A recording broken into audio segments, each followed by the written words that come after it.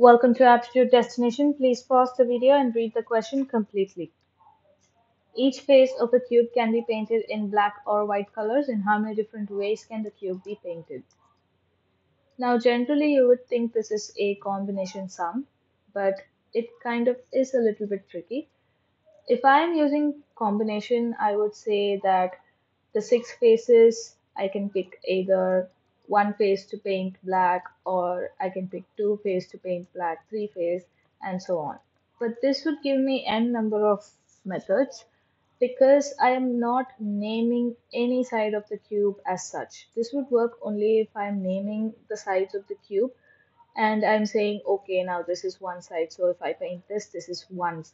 And if I paint number five, I mean the back side, that is one possibility. Or if I paint two alone, that is one possibility. But this is not how this sum is going to work because we are assuming that this cube can be tilted and used. So if I am saying I'm painting only one side black, this will apply the same.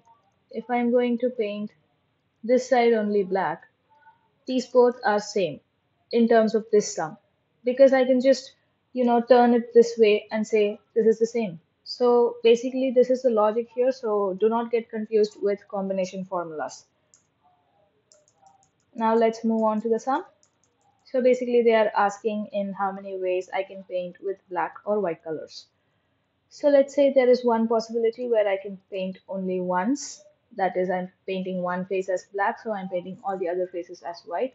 So this is one possibility. The next one, let me write it here so that we can track it down, black and white. So one face, the remaining five faces painted white. The next one, let's say no face is painted black and all the remaining faces are painted white. And let's say the next one is no faces painted white and all the remaining are painted black. And we can also tilt this up, which means one face is painted white and all the other faces are painted black. Next we'll go with two faces are painted, all faces are painted white. Now these two faces, let's see, I can either paint these two as black and all the others as white, or I can paint opposite ones. If I'm painting this one as black, I can paint the opposite one as black as well. So if you are asking me why not paint this and this as black and consider it as one other possibility, we cannot do that because I just explained that if I'm going to just tilt this cube into this side, I'm going to get this diagram. So basically we are treating these two as the same. So do not get confused with that. So there is only two ways I can paint two faces in the same color, that is either adjacent side or opposite sides. So that will be two times. So I'm going to write it down two times. And then I can shift it. So I'll be painting two times two faces of white in two ways. I hope this is clear. The next one would be black and three white. Three black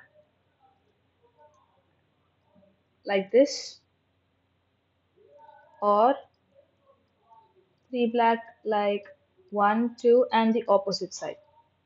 So either corner three faces or just like opposite face and the top one.